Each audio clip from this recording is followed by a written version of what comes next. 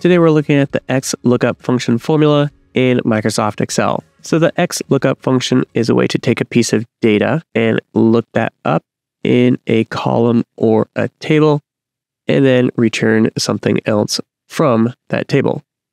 So XLOOKUP replaces functions like VLOOKUP, which can only look vertically in a column, or HLOOKUP, which can only look horizontally in a row. And so XLOOKUP provides a lot more flexibility to use however you need. So we're going to go ahead and jump right in with the very basic. And so we're going to return the category for a selected product type. So we're going to open our function, XLOOKUP, and then you can kind of see we have different arguments here that we can use inside of this function. So the first is the lookup value.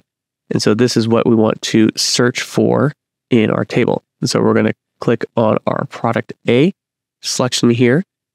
And then our lookup array, our next argument, is going to be where we're going to search for this, which would be our column here. And then we separate by comma. And then our next is return array, or what we want to bring back. And so in this case, we want to bring back our category. And then we have some other options such as if not found, in match mode and search mode, but we'll get to those in a moment and we'll just close this out. You do not need those. It'll default to exact match. And so here we have for product A is clothing.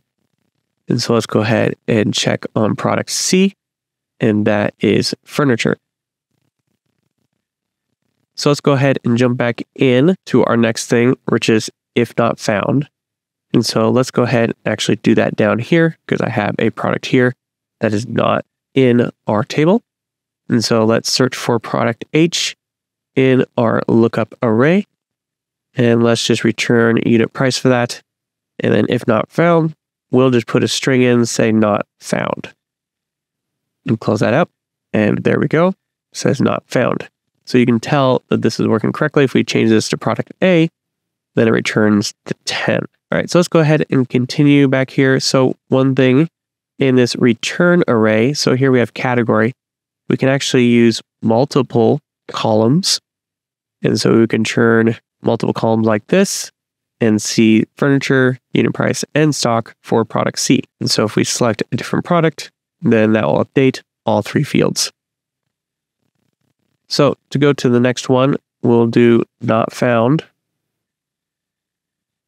And then next is match mode. So we can do match mode as exact, exact or next smaller, exact or next larger, or wildcard. And so exact match is what you want to do if you want to return the same thing.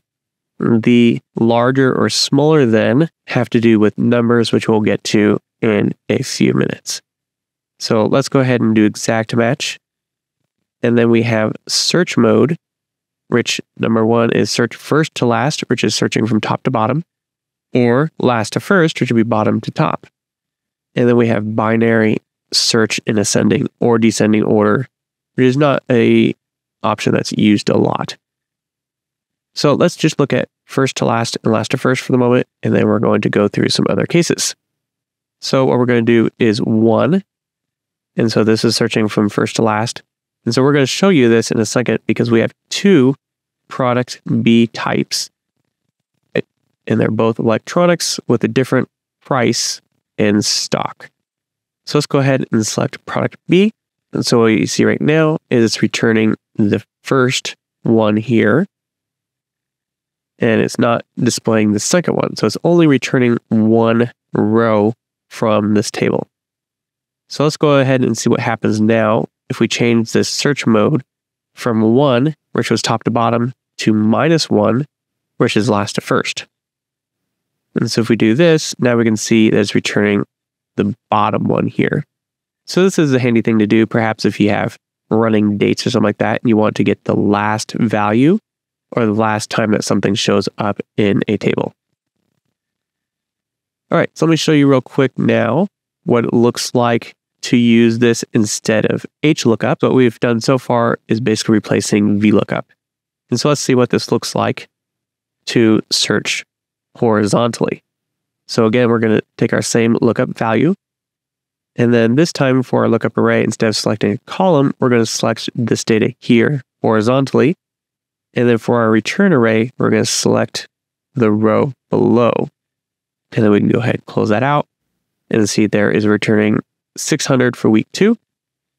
And so if we change this to week 6, for example, we can see it updates to 700. All right, and next, let's go ahead and look at the sorted one that we were just looking at a moment ago. So here we have sales levels based on the amount of sales. And so we can see from 0 to 499 would be bronze level, 500 to 999 is silver, and so forth. And so what we want to do is enter an input here and search for in these and return the proper level. So let's go ahead and open up our functioning here. Our lookup value is going to be our sales amount here. And then our lookup array is going to be this one. And our return array is going to be bronze. And then we can put in a NA value here, or you can skip the if not found part. You can just do another comma. And then the match mode is going to be the important one here. So we have exact match, which we've been using on these text values to get the exact match. But here with numbers, we can do an exact match, but in this case, we're not going to find one. So we need to determine if we want the exact or next smaller or exact or next larger. And so in this case, if we have 600, we're not going to find it here or here. So do we want to return the next smaller or next larger? So if we pick 1 is the next larger. And so let's go ahead and see what this does. And this returns gold. And so this is rounding up 600 into this category. And so let's go ahead and change this to -1, which is exact match or next smaller item. And now you can see that it is returning silver. And so there may be some cases where you want to go to that next level.